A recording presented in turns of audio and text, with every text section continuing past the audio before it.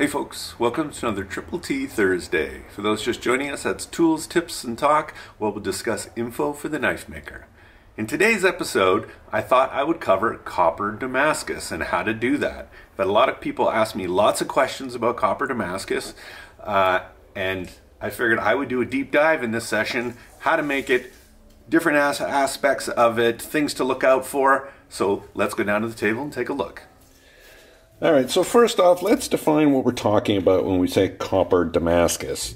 And for all of you that are going to go off on a rant about what's Damascus and what's not Damascus, I refer to this as anything with copper in it that's layered.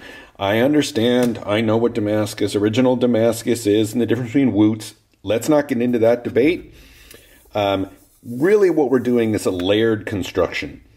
And typically this is what in Japanese terms would be kind of like a gomai, which is, if we look at layers, it would be 5 layers. Go meaning 5, and you're going to put the copper between these layers. That's the basic construction, which is why some people call this a kumai. Ku is the, or Cu is the term for copper on the periodic table, so instead of gomai, it was termed kumai. So that's where that came from. So if you hear kumai, that's what also people mean.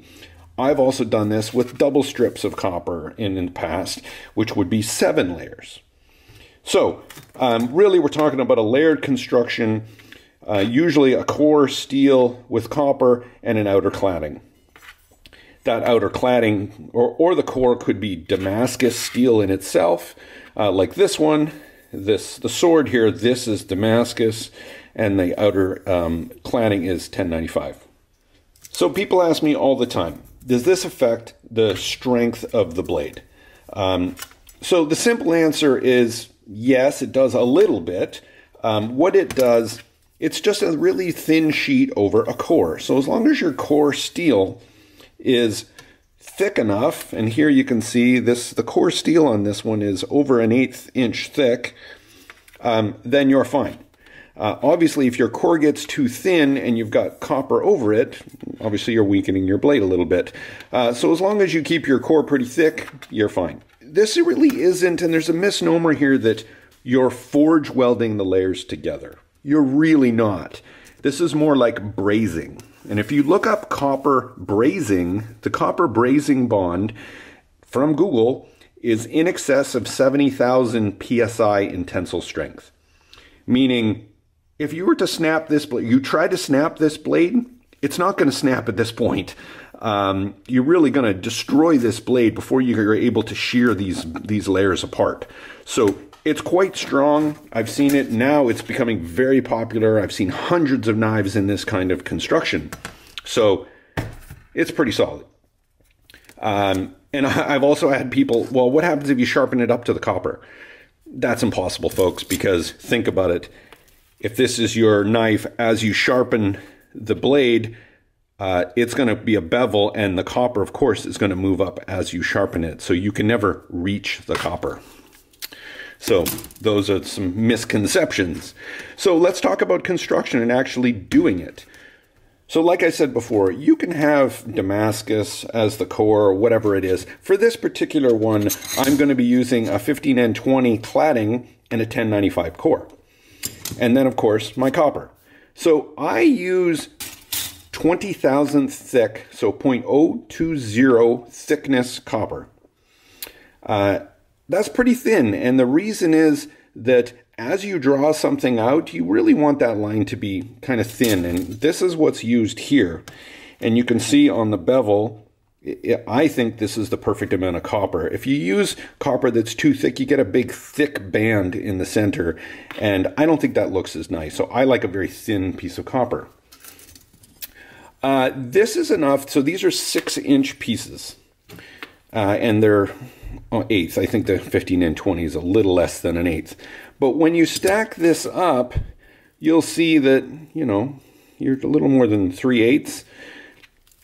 This will make, you know, when you draw this out, you'll get about a 10-inch billet, something like that. So you'll get another 4 inches out of this.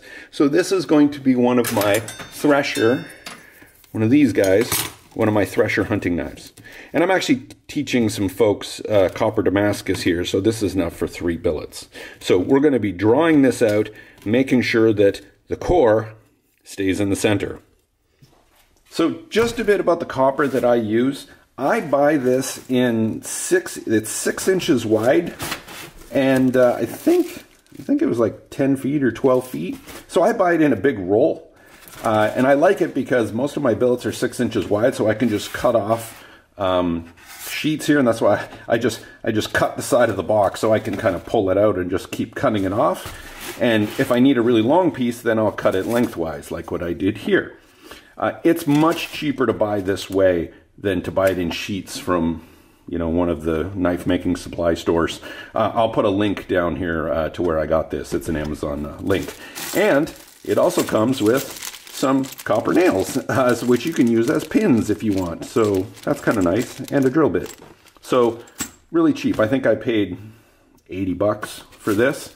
And just a sheet this big at some of the supply stores is like 15. So much better, or more than that, almost 20. So much better value here. And also to cut this, I will just use shears.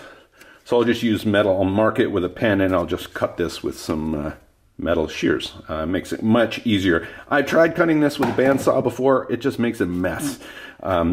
Just because this is so thin, the bandsaw just kind of, the edge is really nasty after the bandsaw, so you're much easier and you get a much nicer finish using shears. So copper melts around, I think, 1984 degrees, I think, if I'm doing that from memory. That's pretty easy to achieve in a forge. And even if you get close to that, that means your copper is liquefying. So the biggest piece is you need to keep this well below forge welding temperatures, steel forge welding temperatures, which is around the 2200 range. So you're nowhere near forge welding temps. You're keeping your billet, really, you want to keep it under about 1800 degrees. And that's like a red color. Keep it under a red color or below, just enough to move the steel. That will be enough to braze it together, and the copper is kind of your glue.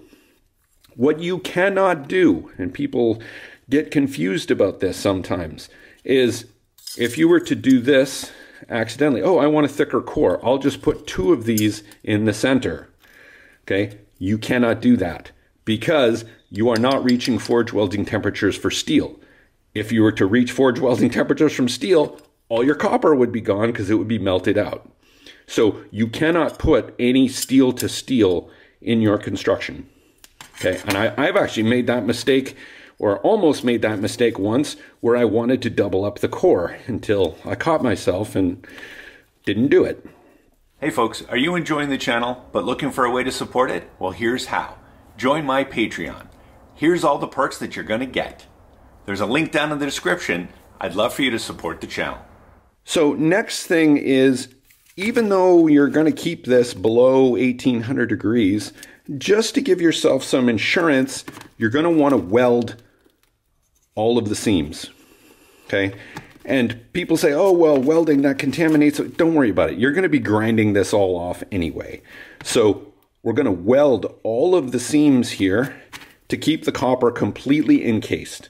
And in fact, guys, this is a recommendation for all sandmine builds. You're always better off just to weld all of the outside and keep a completely oxygen-free center. I always do that for all of my layered sandmine constructions.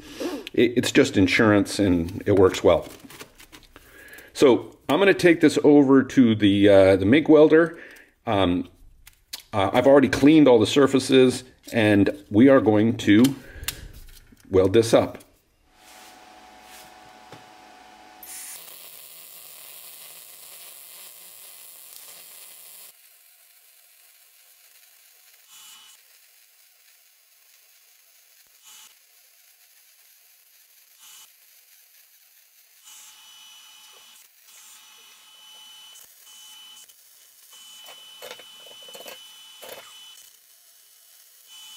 Here's the billet after welding. You can see I've welded the edges all the way around, and I like to put a little piece on it because I hold it with tongs. So yeah, as long as it's all sealed up, that gives you some insurance so the copper won't come out. So we're going to put this in the forge and heat it up. Keep an eye on it. Don't let it get too hot, especially if you have a hot spot in your forge. So we're going to heat it up to a red color, and then we're going to first just use the flat dies and just apply some pressure as if you were forge welding, and just put some constant pressure on the whole thing after we get it up to around 1800 degrees. So flat dies with pressure, a couple of heats, and then we'll start to draw it out. I'm actually going to show you guys on a separate billet because I'm going to be, like I said, I'm going to be training some folks, so I just kind of welded this up. Now, I'm going to show you from some work I did in a previous video, and I'll talk about it as we go through that. I'm going to be forging this with my press, but you can easily do this with a hand hammer. Many have done it. Now it's time to set the welds with some pressure, and then we're going to draw out this billet until it's big enough we can form our knife out of. Like I said, I like to do at least 2 or 3 heats with the flat dies before I start drawing it out. I'm using my less aggressive rounding dies here just to draw it out without putting a ton of valleys in it. Many people ask me how I get such a cool pattern in the copper. This is how, these aggressive rounding dies. Every time you press down, that's going to create one of those little valleys. And now I'm just flattening it out, drawing it out, and removing those valleys until I get to my desired thickness. Another thing to remember, you don't want to flatten the edges or push the edges down. That will totally screw up your core. So the edges are going to get a little gnarly, but that's fine. Thanks for joining me on this video, folks, of a how-to on Copper Damascus. I hope you found it useful. If you got any questions, put them down in the comments. There's also links to the copper and some other things that I use also down in the comments, so check those out. Thanks for watching, folks. We'll see you on the next one.